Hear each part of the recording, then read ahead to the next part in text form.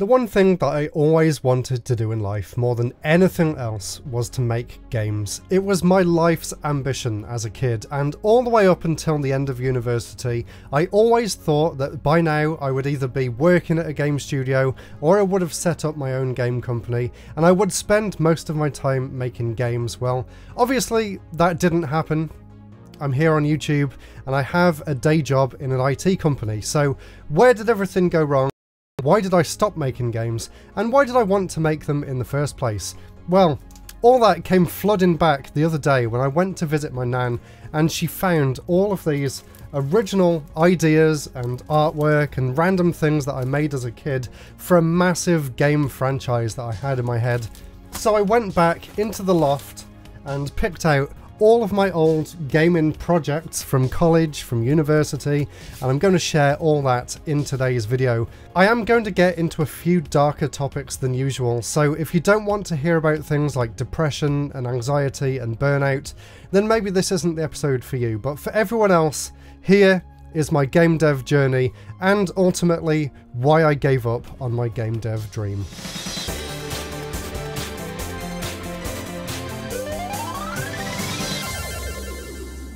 So we'll start first with the early years, and like I said when I went to visit my nan, she gave me this folder here, which is decorated with all of these different monsters that I'd created called Spot Slimes, and in there as well is this lovely photo of me as a kid. So this is the guy whose dream it was to become a game designer. And here is all of the random things that he came up with back then. Spot Slimes wasn't the first thing, there were some other things here. So there is this, called The Blob, and this was a series of games. This one's actually The Blob 3, and I think it went all the way up to like The Blob 5 or something. The Blob 4 and 5, here we go, and this is the original piece of paper with my original drawings on. The Blob collection, The Blob 4 and 5. It's just so cool for me to be able to hold this exact same piece of paper that myself about 25 years ago at this point drew all of these ideas down on. It's so interesting to look at where my head was back then. But obviously the main obsession with me back then, and something that I thought would become a massive game franchise, was my game idea called Spot Slimes. So there was this Spot Slimes folder here, and this is just full of various different pieces of paper, scribbles, random monster designs and things. And as well as that, I also used to make a weekly magazine or a weekly newspaper article called Spot Slime Weekly, which I would make for my uncle, and he would sit down and humour me for a few hours while I was coming up with all these crazy ideas. And we actually have some of these original entries right here, and as you can see, they were made in Microsoft Publisher. I think that's why we've got this sort of grid layout. I remember having a lot of fun with Microsoft Publisher back on like Office 95 or whenever that was. It was just so much fun to have a look back over all these old ideas. Here's another one here. There was an ongoing story where someone stole a tent from a spot slime called Josie, who lived on a different planet or something, and it was your job to try and track her down. There is one more spot slime related thing that I need to show off here, and I've managed to keep this with me all throughout life.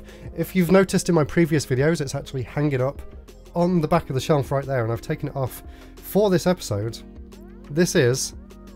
that bit there is the parachute, and here's the cords attached to it. This is the Indian spot slime, which my mum made for me based off my design ideas. And the story behind this particular spot slime is that he flies in the engines of jet planes flying over India, and when they fly over India, he dives out and uses his parachute to go down to the ground and just live in India, I guess. I didn't really think any more further ahead than that, but he is my favourite spot slime design, and I drew him so many times as a kid. So to actually have a physical reminder of my childhood like game dev ideas from back then, it's just so cool. So I'm trying to keep him around as long as possible.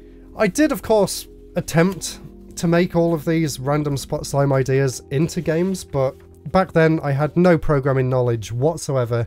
The best I could do was to make random games in Microsoft PowerPoint, which I did do a lot. In fact, I actually made a video on this channel a few years back when I actually found those original PowerPoint games on a few floppy disks that were stored away with an old computer. So if you want to see more of these insane designs and games in more detail, definitely check that video out from a few years ago. But in this one, I've actually got a lot more interesting things that we've never shown off on the channel before. And as well as all of those random PowerPoint games, there was one massive game that I was working on as well called Hierarchin, and for some reason it's all lost to time these days. The floppy disk I found didn't have any of the files on, and the rest of the stuff disappeared along with Hotmail's original stuff from before 2006, so there's no way to get the game back these days. But I did find one thing that I've never shown off before. I found some original notes from what the Hierarchin game was going to be like, including, down there as you can see, a very PowerPoint style screen there with a few different buttons at the bottom. So it's really cool to see this, even though this is like the most that I'll ever be able to see of that game again. And there was actually a bunch of other things that I tried in order to make games. I played around with something called Flash MX back then, and it came with a few pre-built games, and I would tinker around with the code in there and see whether I could make my own creations. I never really got anywhere with it though. It just wasn't as intuitive to me as something like PowerPoint was previously, so I did really struggle to get into that side of programming games in a little bit more of a detailed engine. I also tried something called 3D Game Maker, which I really loved back then. I remember when we first got our Windows ME PC in the year 2000, and I got 3D Game Maker, and I was just obsessed with making these crazy maze levels and importing my own textures to use as the walls, and it was just a great time. Along with that, I also got another piece of software called Dark Basic, which was supposed to teach you programming, and you can program 3D environments and things, but again, the programming was just way over my head as a kid. I couldn't get anywhere with it at all, but I really enjoyed playing around with the pre-built games and software on there just to see what it could do. And I remember there was this one where there was like tunnels going off into the distance, and it had the most amazing music. I would just boot it up and listen to the music for hours on end.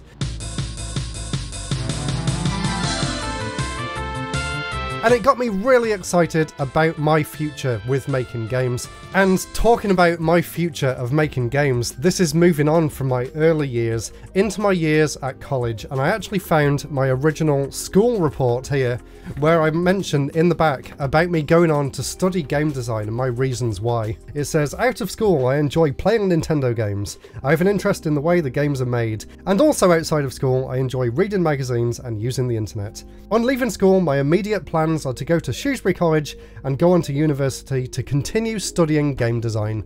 And that is exactly what I did, so let's take a look now at what I got up to at college. So I said this video was going to take more of a serious turn, and this is kind of where it begins. So when I was leaving school and thinking about what I wanted to do next, as I said in that personal summary, I always wanted to make games. I was fascinated by the history of games and how they were made, and so I looked around at a few different colleges, and there was one fairly local to me, so I went to an open day and I got to see what the previous year had done, and I was just so excited. I really thought, this is my path in life, this is what I want to do with my life.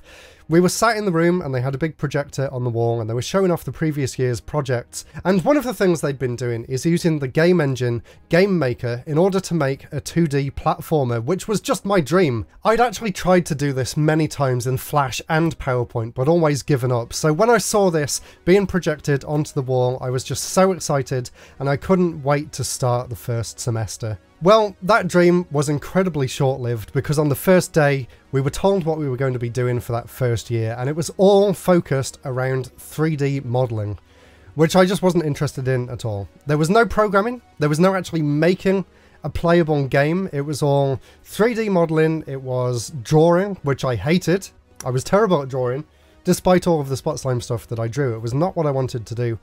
I wanted to write, I wanted to make something playable, and I just wanted to get my ideas out there, and it didn't seem to be focused on any of that whatsoever, so I really struggled through first year. There were a few good things though. I enjoyed learning how to use Photoshop, and obviously that skill is still very relevant for me today with all my YouTube thumbnails and things like that, so it wasn't entirely wasted. I also really loved the photography course that we did in first year as well, which taught me how to dial in the settings on cameras like this one in order to get the right ISO and the f-stop and the aperture and everything like that. So yeah, it did help me in several ways, but in terms of making games, it did not live up to my expectations in the slightest. I've actually got some of the stuff here at least, so we can take a look at what some of that coursework looked like. So I found a bunch of things here. Here were some of my game design ideas, and I did enjoy doing the design documents as well. It was just the 3D just did not interest me at all. So the first game here was called Pterodactyl, and as you can see, there's a brief description about the game on the front page there, and then a mind map on this page about all of the different gameplay ideas like the HUD and how the levels interact and stuff. And then you could tell I really didn't care much about this because I knew we weren't actually going to be making a game. But here's a very, very quick and dirty sketch of what one of the levels would have looked like. In my mind, it was kind of something like Panzer Dragoon, where you would sort of fly over these environments.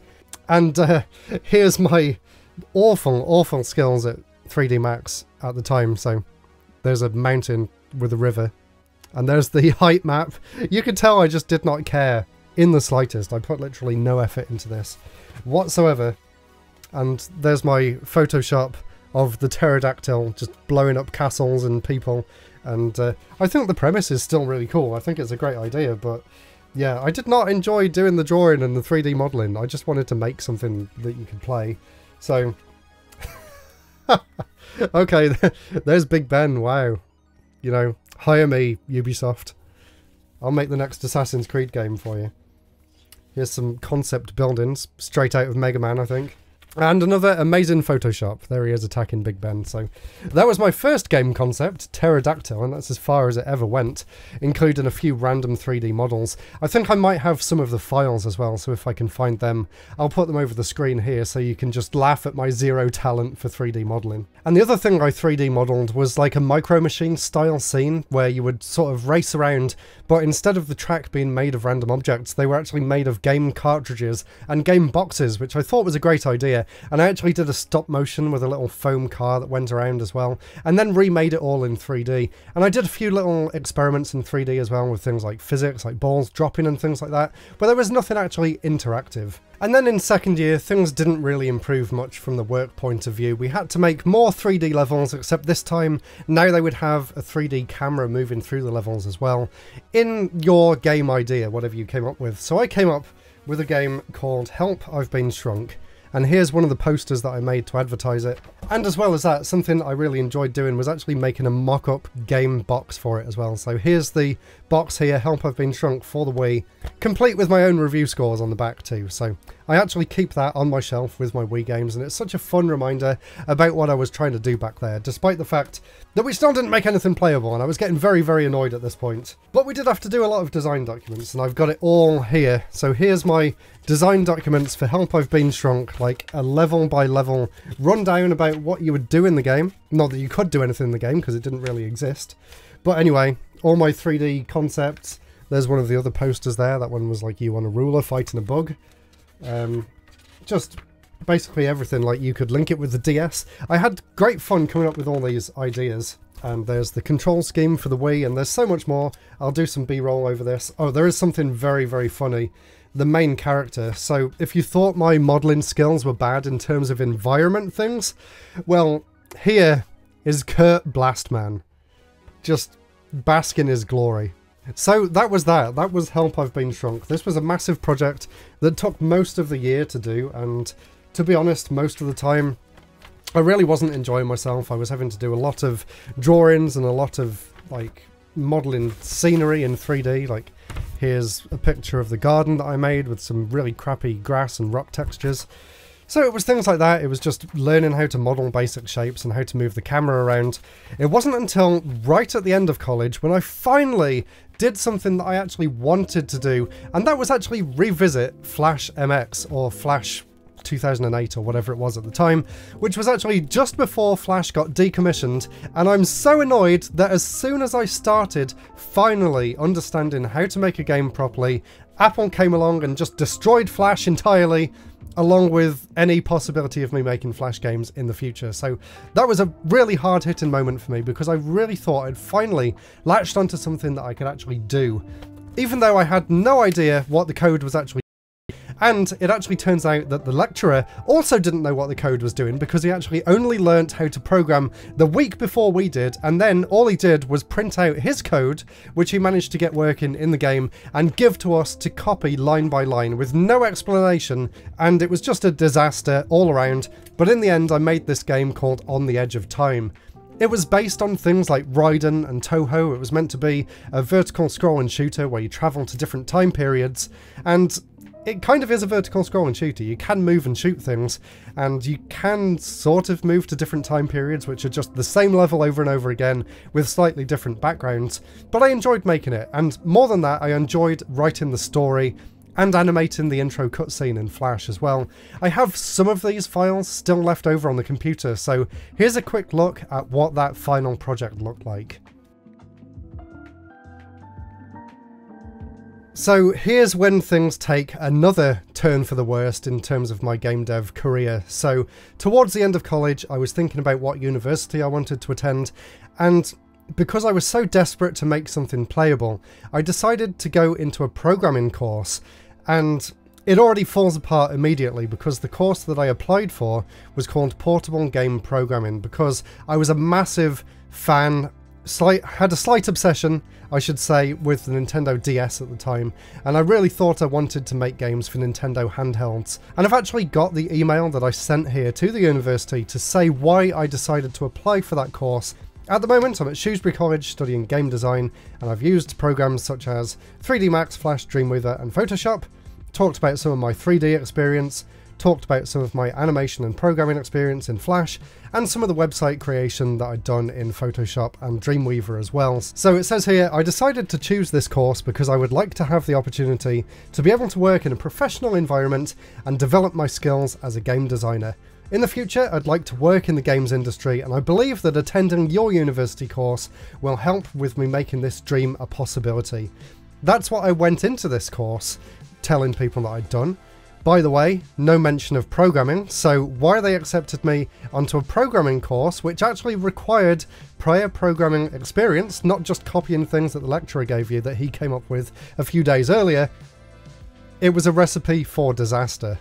So I went off to university for a week before it officially started for like getting to know people and getting to know the environment and the campus and making friends and going to parties, and that was all amazing. I loved that. I made some great friends from it and some interesting friends too, shall we say.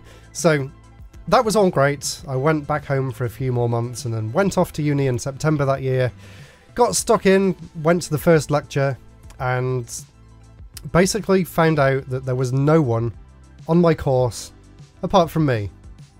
Yes, the programming course that I'd signed up for, no one else in the world had signed up for this course outside of me. So when I got there, they didn't know what to do with me. So I wasn't really in a game design course anymore. They actually just decided to lump me in with all of the programmers and the mathematicians as well. So I was doing math classes, which I barely scraped a C in maths, and I hadn't had to do any maths in college, so already I was way behind in my knowledge on maths. And then to throw me into a programming course on top of that, without any game design at all, by the way, basically a computer science degree without foundational knowledge. In the very first class that we went to, we were talking about logic gates and operators and electronic components and things, and it was all just completely over my head. And then we went into the programming classes, and in them, it wasn't anything to do with games at all. It was more focused on making databases and making computer software, I think. Like, I don't even know what they were trying to teach. Literally for the first 5 months, all we did was learn how to program in C, and basically how to draw things into the command prompt and get it to display in the terminal window. So we did things like making a Christmas tree out of ASCII characters, and I just did not understand why I was doing this whatsoever. I couldn't get anything to work on my own laptop, for one thing. Like, I had no knowledge of how to even like install Visual Studio or how to install the dependencies for Java and Python and all these other things that we were learning. I didn't even know like what variables were. I didn't know what booleans were. I didn't understand or grasp any of this. We had to do tests every few months, and I honestly just cheated. I just opened it up in a different window. I was just so upset about what was going on. I probably should have just quit and changed over to something else at that time, but I did stick with it for the entire year. And I remember there was some group projects that I was a part of, and I just did not grasp any of the concepts. I would just completely shut myself away. There was people in the project trying to talk to me. I remember someone came to my door and I literally just swore at them, slammed the door and told them to leave me alone and don't ask me about it again. I was in such a bad headspace. I remember my parents came to visit me and we went for a walk around town, and I was just so depressed and miserable the whole time, and I honestly felt at the time like they just regretted coming to see me, and it was just such a horrible feeling. So I mustered up the courage to go and speak to someone at the university and tell them I was not getting anywhere with this. I had like a month left to complete all the assignments and I hadn't even started.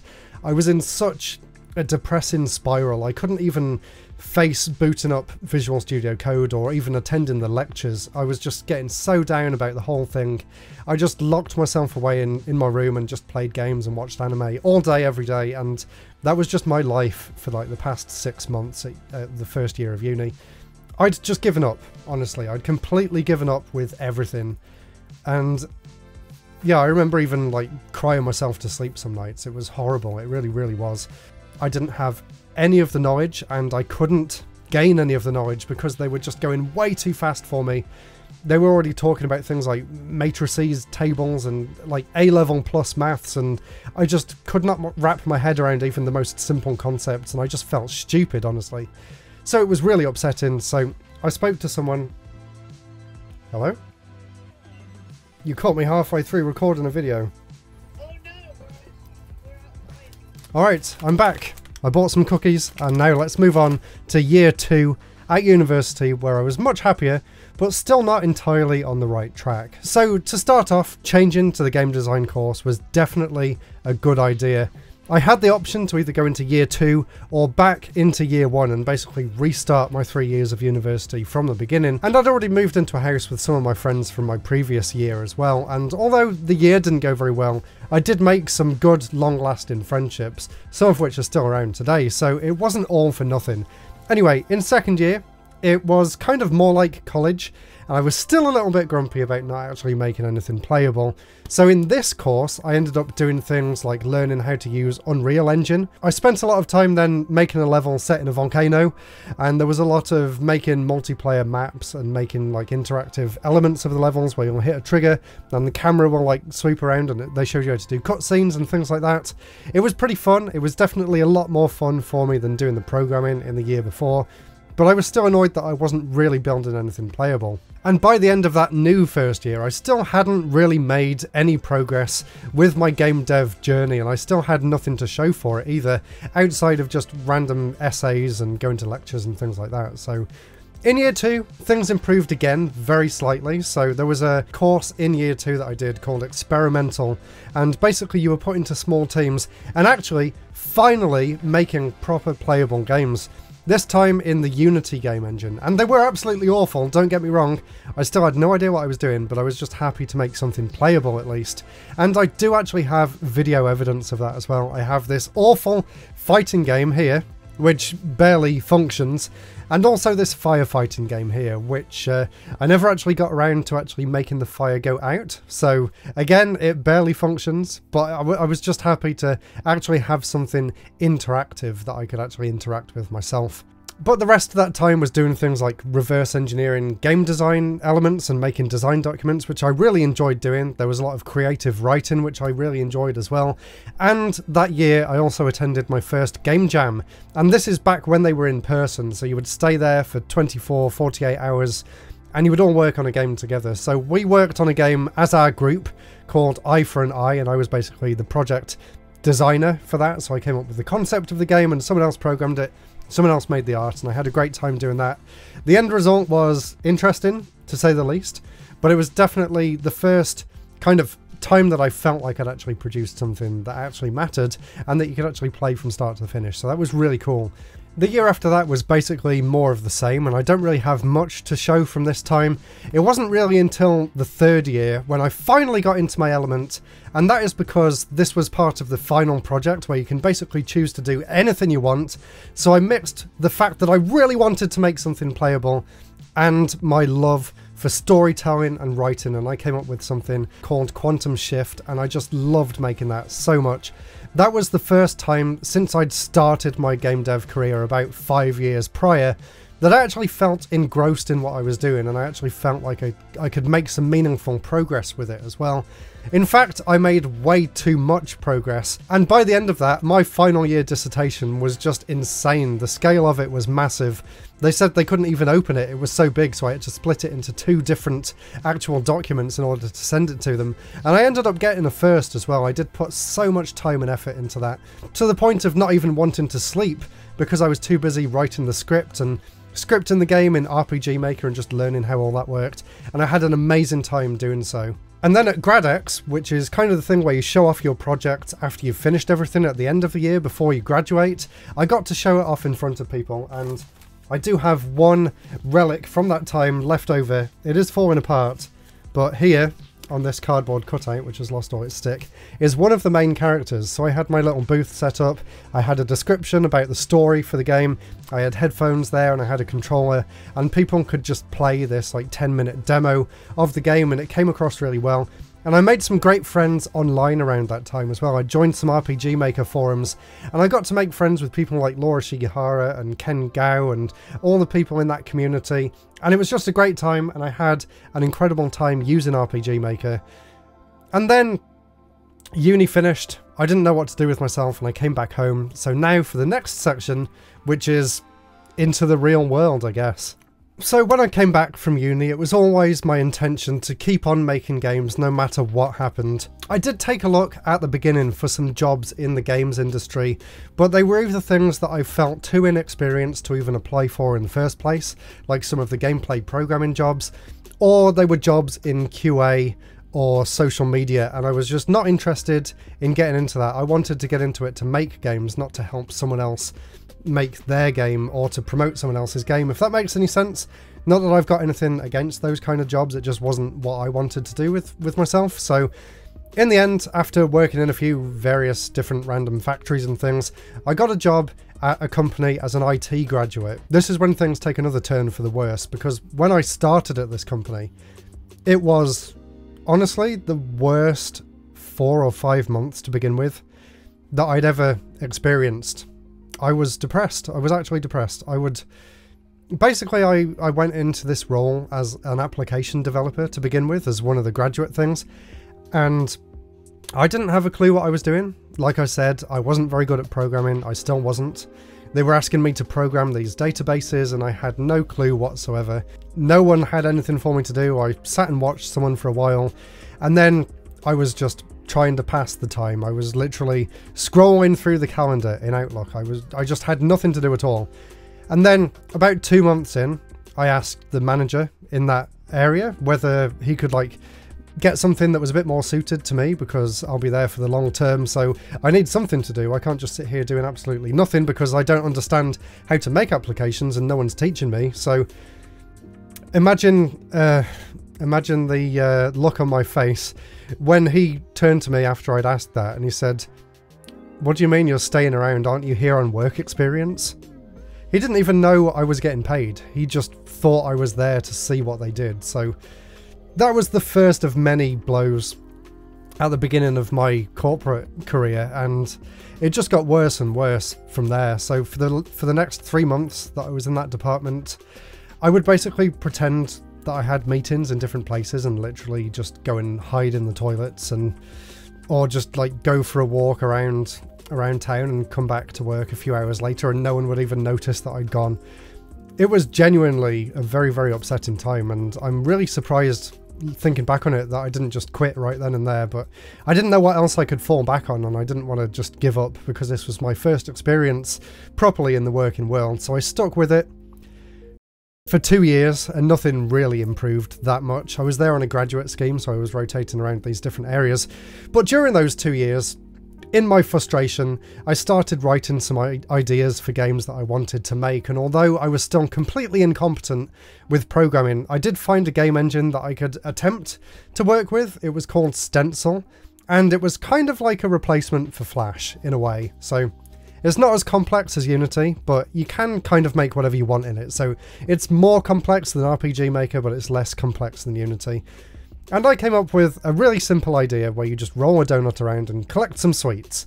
And the idea came to me just because there was always loads of donuts and sweets at work that people would like bring in for their birthdays and things. So I made this little concept for a game called Super Donuts, and I thought it would take maybe a month or two to finish. So I started working on that in the evenings, and I was feeling quite good about it. I was happy to actually make something for myself and to kind of take my mind off how bad work was going. So I started working on that.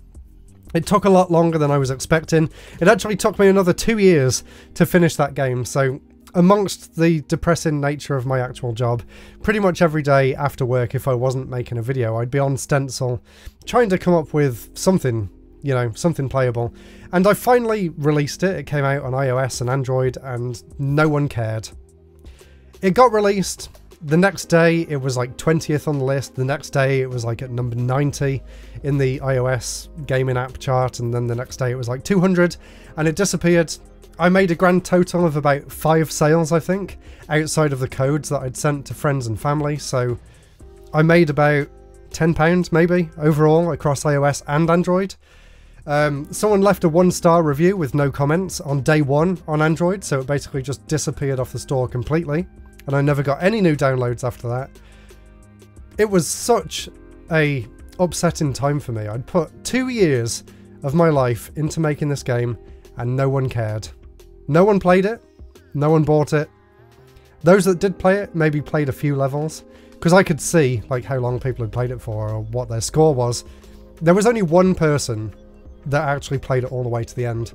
So it felt like a massive amount of wasted effort and wasted time on my part, and the fact that I was using Stencil to make it in as well kind of felt pointless because I still hadn't learnt anything about programming, and at this point I was about 3 years removed from university, so I'd spent about 3 years, in my eyes, I'd spent 3 years and got absolutely nowhere. So I was back at square one, and at that point in 2017, after the game was released, I just gave up game dev completely.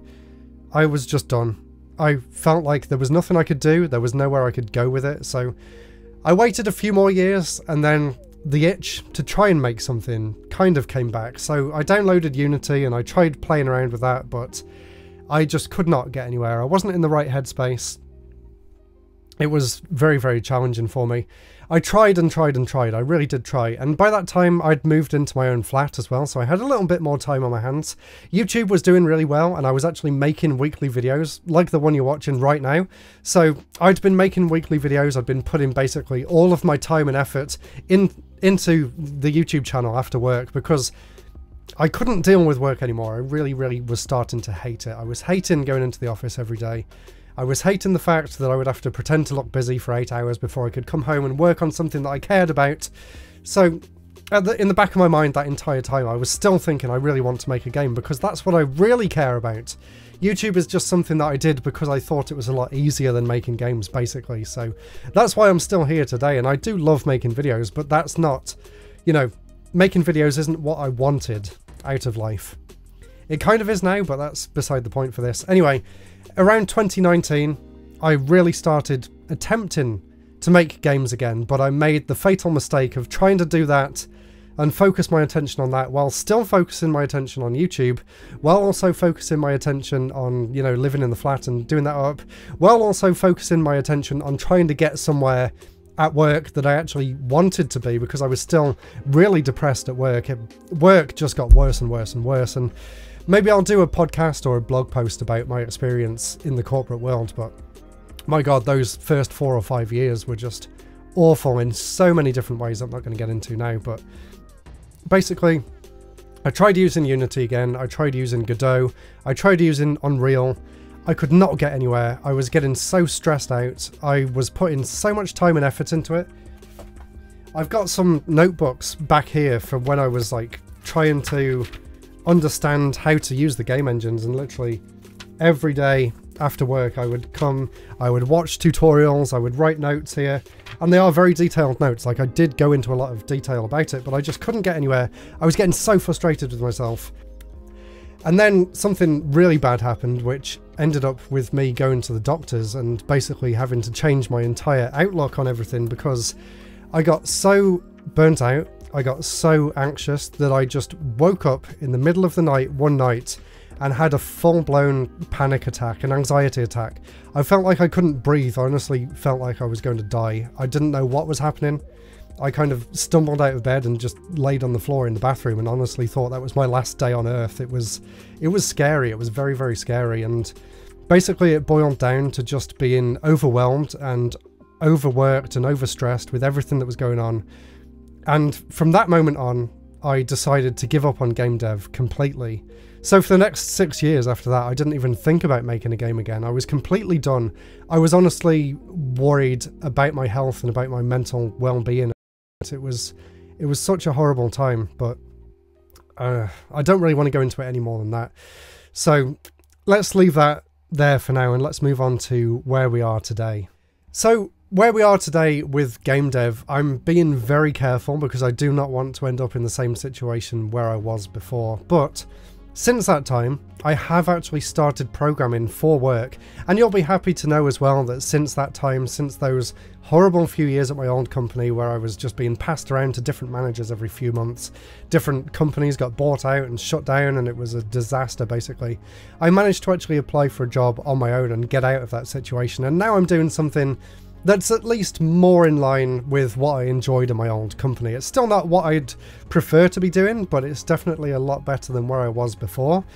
So I feel like I'm in a much better headspace. I also now have my own house instead of living in the flat, which came with its own list of many issues and many stressful things that probably added to those panic attacks that I was having back then. And that wasn't just a one-off incident either. I would wake up in the night quite regularly back then and just feel like I couldn't breathe. And I even had it driving home from work one day and it was really scary. So I'm in a much better headspace today than I was back then, and I'm taking it very carefully. I'm not going to burn myself out anymore, and YouTube is still my main priority and it probably always will be, but there was something this year that got me back into it, and I'm really happy to say that I joined the GMT Game Jam. Hey everyone, so as you can see behind me, this weekend is the Game Maker's Toolkit Game Jam, and I've actually got the house to myself this weekend, so I thought it would be a great opportunity to try and learn Godot properly. It's something I've wanted to do for a long time, and building a game to fit this theme seems like the perfect time to try it out. So let's see what I managed to get done over the next 3 days. GD stands for Gandalf script? Green Day script? Gadolinium? We might never know.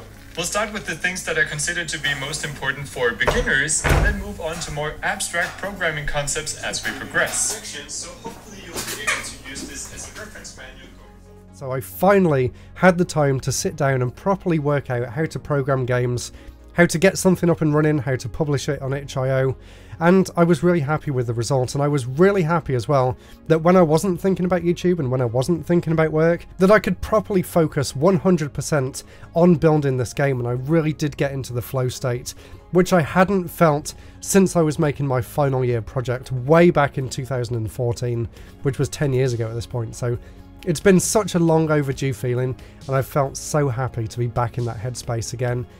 Hey everyone, it's day 2, and I actually stayed up quite late last night to work on the game. I actually introduced these rotating saw blades that come up from the bottom of the screen to kill the character, so now we actually have a way to restart the levels. It was kind of a workaround because I wasn't sure what to do when you get stuck underneath the blocks. There wasn't really a way of killing the character off and restarting the game, so I thought if you have something constantly coming up from the bottom of the screen to attack you, then that might solve that issue. I also started working on a ladder, so that is today's job, to see whether I can get the ladder working. Oh, I also found out a much easier way of animating the things as they're going across the conveyor belt into the screen. Instead of using the animation player where you sort of draw in the different points, I found something called a path follow, I think it's called. You can see I've been taking a lot of notes as I've been going as well, and I'll show you some of these. There's some of my other ideas. We've also got a demolition ball. And if you want to play the game that I ended up coming up with for the Game Jam, then check the link in the description. It's called Construction Chaos, and it was basically like a little Tetris style platformer where you have to scale a construction site, and I had a lot of fun making it. And there is one other thing that I wanted to mention in this video, and that is the fact that I've actually decided to try and bring Super Donuts back to life on the PC. And now that I've got a much bigger audience, hopefully more people will get to enjoy it. It's been a massive undertaking to get this up and running again, and there was so many things wrong with it. I was basically using an older version of the engine. The game was like a few versions outdated from even when it got uploaded to the App Store because of weird conflicts, and I've moved PCs like 3 times since then, so some files were missing. But I'm very happy to say that it's almost complete. I'm not going to give a specific date for when it's actually ready to go live yet, because I don't want to put any pressure on myself whatsoever, but just be glad to know that it is coming back at some point.